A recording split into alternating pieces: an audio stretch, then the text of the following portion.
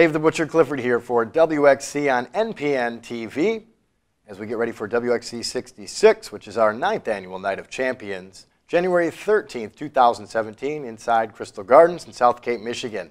Here with co-main event competitor Kyle Prepolec from Windsor, Ontario, Canada. And welcome. Hi, how's it going?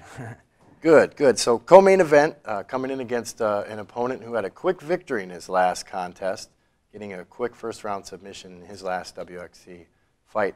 Is there any extra approach that you take when you know that you're fighting a fairly fresh opponent as opposed to someone who might have went the distance?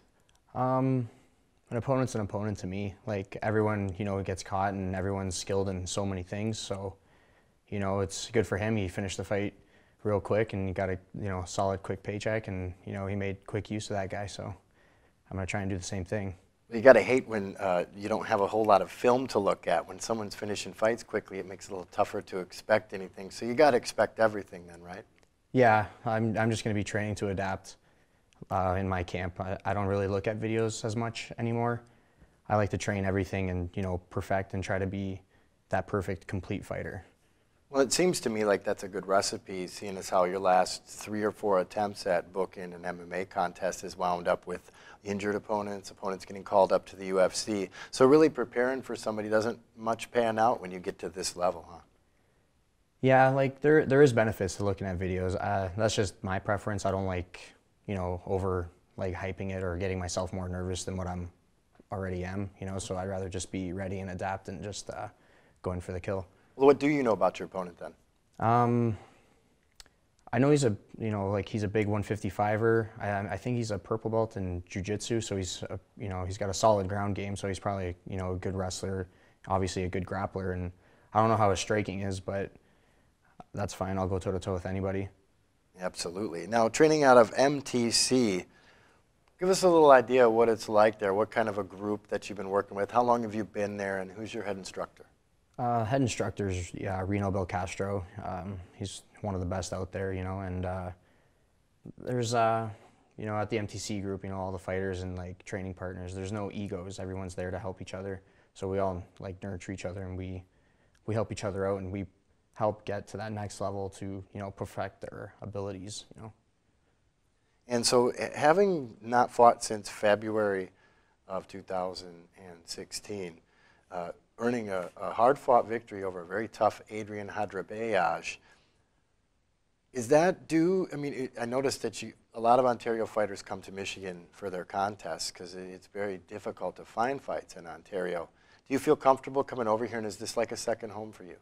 Yeah, I'd consider Michigan like a second home, because even in my AMI career, I was always fighting here. They didn't have much in Ontario. It wasn't really looked at, now it's starting to make its way back up, but there's more opportunity over here, and there's more fighters, there's more shows, and in the last events earlier this year in Ontario, there's a couple canceled events which me and other fighters are supposed to fight on, and they just got canceled. So we got to look wherever the fights are at, and we got to take them. They pull no punches at the Ontario Athletic Commission, that's for sure. Yeah. But we like the benefits, so keep doing what you're doing over there. Because we get some great contests like this matchup against Newport. That's a treat for us here in America. So 9-4 as a professional. It's easy to talk about wins, but what did you learn from your losses, and what have they done to contribute to your journey in mixed martial arts? It helped me become, a better fighter than what I am now, to improve those little things, those little techniques, those small little things that make huge beneficial parts to my fights, where it helps me, get a better position. I think smarter. I'm more experienced now, because you learn a lot more from a loss than you do from a win. So ever since those losses, I've just been looking, one day I'll get my revenge, and, I'll get my rematch, and then I'll show what all my skills all about, what I've learned in that time. Well, and one of those losses is current professional lightweight champion at the WXC as well. So perhaps the winner of this contest logically may just get that title shot, and in your case, a rematch. Yeah, that'd be pretty cool. I'd be down for that. Right. But of course, I don't try to manipulate anyone looking too far forward. You got a heck of an opponent to get through, that's for sure. And I know that our matchmaker, Michael Pettinelli, has said that this is pretty much a qualifier if everything lines up schedule-wise for a title shot down the road, that's for sure. And if Fisher's able to hold on to it, you're going to get a chance to avenge one of those losses. Now, for all the fans that are going to be watching this and anybody that is teetering on the brink of whether or not to attend this event, give them a good reason. Tell us what we're going to see in the cage as you step in there with David Newport and let him lock the door. You'll see explosions everywhere, whether it's on the ground, standing, wherever it goes. It's going to be exciting, just like I say in every other fight, and it always is. If you watch the last fight, as exciting as ever. Yeah, it was one heck of a contest, that's for sure. Any words for your opponent before we finish? Just be ready for war, man. That's all I could say. That was Kyle Prepolec, set to take part in the co-main event, WXC 66 at the 9th Annual Night of Champions in the lightweight division versus David Newport.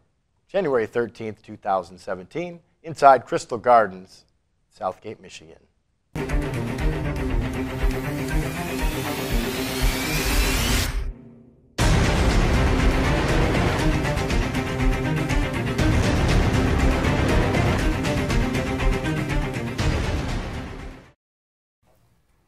Dave the Butcher Clifford here for WXC as we get ready for the 9th Annual Night of Champions, January 13th, 2017, inside Crystal Gardens in Southgate, Michigan. Here with co-main event competitor in the lightweight division, 4-0 as a professional, and number 6 on Tapology.com, David Newport, as he gets ready to take on Kyle Prepolec, the Canadian competitor who is quite the veteran in that co-main event. Now, coming off this, first of all, congratulations on your victory at WXC 65. I mean, you made a Gracie blue belt tap out in 21 or 22 seconds. First of all, how does that feel to go in there and make quick work, and does that help in preparation for the January fight?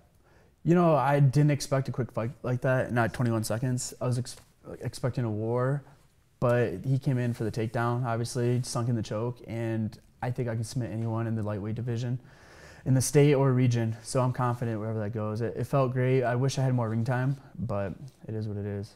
Well, there's some big names in that lightweight division. I mean, not just in the UFC when you talk about people like Kevin Lee and, of course, the recently departed and now successful in Ryzen, Darren Cruikshank. I mean, it kind of is Michigan's division. Mm-hmm. Now, you got guys like Justin James. I think that Adrian Hadrabeaj is ranked in that division as well. Of course, you can't look past anyone.